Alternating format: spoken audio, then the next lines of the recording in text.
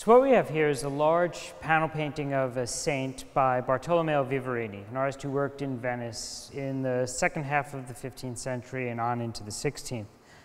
It's a fairly large and impressive object, but it's a painting about which we had almost no information when the cataloging process began. This is not so surprising. It could be said about Vivarini that there are few Renaissance artists who made so many paintings about which so little is written. Vivarini is one of art history's forgotten men. He exists somewhat in the shadow of his more famous contemporaries, Giovanni Bellini, and he's just not been all that well studied.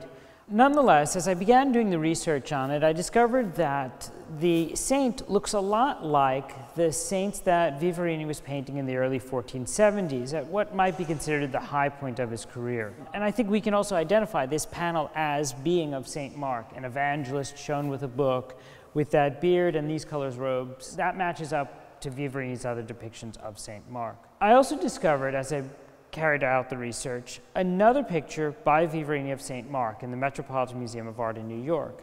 It has been argued that the Met picture is a fragment of a large altarpiece that was once in the Church of Santi Giovanni e Paolo in Venice. 3 panels of that altarpiece remain there. Much of the rest has been lost, scattered over time. It was cut apart around 1815 or so.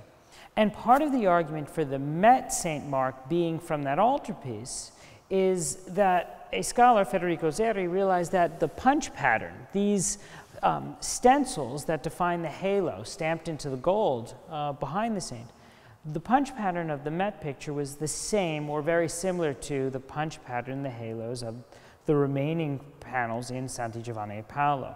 That was interesting, partly because the punch pattern of this painting also matches that of the Met and consequently of the pictures in Santi Giovanni e Paolo. And so I began to wonder whether this, rather than the half-length Met fragment, might be from that altarpiece. And understanding more about its condition and structure might help us do that work of reconstructing its original place. This painting was examined at BACC in the early 1980s.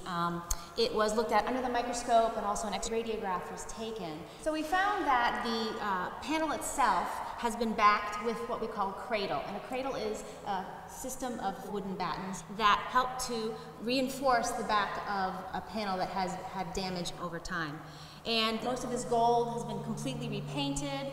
There's lots of damage to the paint in the robe of the figure, and a lot of this has to do with the fact that the panel itself over time is pretty unstable and has a tendency to move. But there are some areas of the painting that are very well preserved, including this foot down here. And we did see, you can see in the x-ray, that the tall vertical battens have been sawed down, the length of them, to try to help relieve some of that pressure that the cradle is putting onto the panel. So, having understood that this thing has been messed with before, I began to see how, while it doesn't today look so much like the remaining panels in Santi Giovanni e Paolo, it could possibly have been closer to those in the past. And so even looking at the surface of the picture, we began to notice a few oddities. You can see in certain lighting conditions that the craquelure, the crack pattern of the paint and of the gilding is uneven. It doesn't match up. There's some very flat areas, and then there's an area here where there's actually a curve. The next radiograph can show us the whole structure of the painting to see where there's original paint, where there's fill, where there's damage, and where we're trying to see an edge of a paint layer.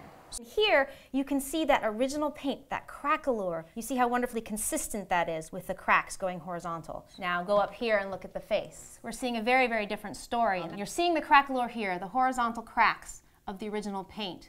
But then there's an area here that there are no cracks. So you have original paint here and here, and there's an island of it here, and an island of original paint here. But all of this throughout the eyes, the nose, half of his ear, this part of the halo, all of this side of his face is a fill material. But the important thing from the point of view of identifying this as a fragment of the old altarpiece from 1473 at Santi Giovanni e Paolo is the limits of the original gold. Now remember, the surviving fragments of that polyptych have not the arched top this painting has, but this sort of tri-lobed shape. And one of the interesting things that we see, and it's perhaps a little bit hard to read in the X-ray, but we do see this indistinct outline of what seems to be the original margins of the painted surface. The rest of it would have been left unpainted because it was hidden by framing members of the polyptych. So not only do the size, the scale of the figure match, but even the original pattern of the gilding, as well as the punch mark, which is part of the way we got down this road, this shape seems to confirm that this could well be the missing fragment of that great polyptych, which really would have been one of Vivarini's 2 or 3 most important projects from the height of his career.